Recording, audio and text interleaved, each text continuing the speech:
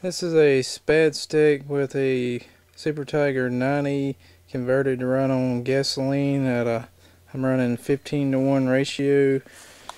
In my glow fuel jug, that's 8 ounces of oil to 120 ounces of gas, so that makes 1 whole gallon. This is using a CH ignition, CH RC which is a Chinese version that CH sells with a auto advance. Of course, it has a 1/4-inch spark plug.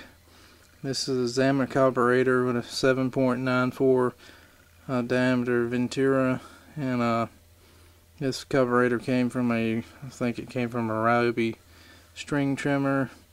The conversion parts were supplied by Ken Lambert, and I decided to just keep the engine internal stock, so it's running the regular bush rod in, so that's the reason for the 16:1 oil. So far I've burned about a half a gallon of fuel and everything's running good.